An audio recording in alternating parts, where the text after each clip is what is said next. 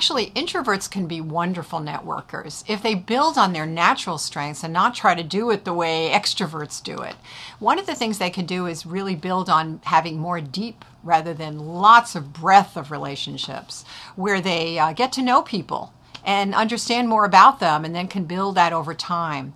Another thing they can do is really, in conjunction with that, use social media as a tool to not have to necessarily talk to people, but get to learn a lot about what's going on with trends and individuals, and then use that as a way to follow up.